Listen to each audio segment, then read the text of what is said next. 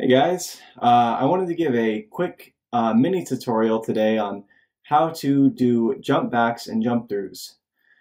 This is a quick way of transitioning back and forth through postures in the seated series.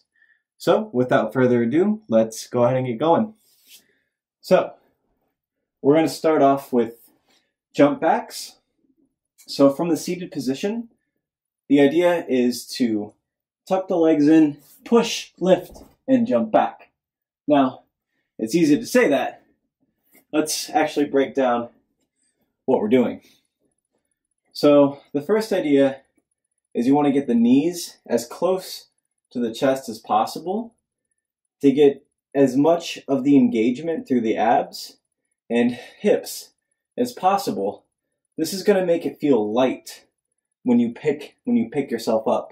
You can even squeeze your feet in a little bit more to really ball up. From here, you're going to shift your weight slightly forward and push down through the shoulders. That's going to help you get a little bit more lift. So you're here, and you can actually practice this by coming here and then pushing to lift up, because that's really the motion that you're trying to execute. The idea is you want to do it quickly though. So you pull it all together, push, lift, and jump. All right, so we'll do that one more time.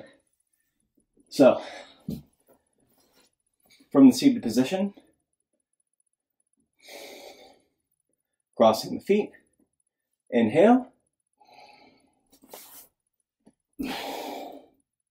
Now, there's a couple of ways you can actually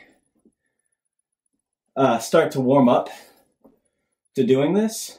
It might not be something that's immediately accessible for you.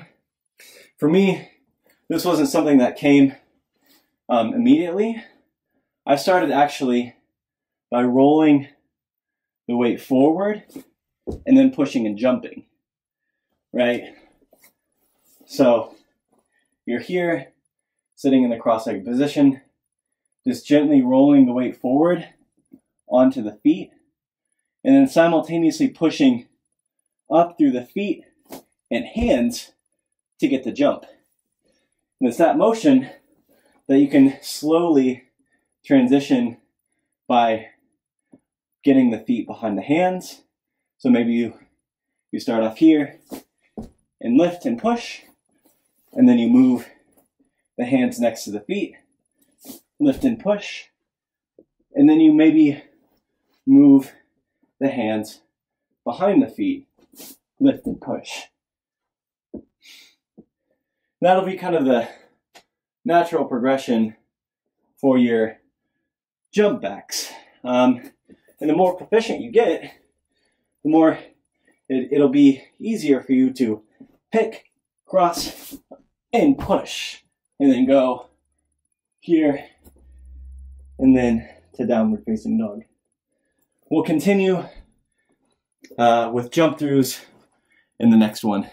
We'll see you next time, guys.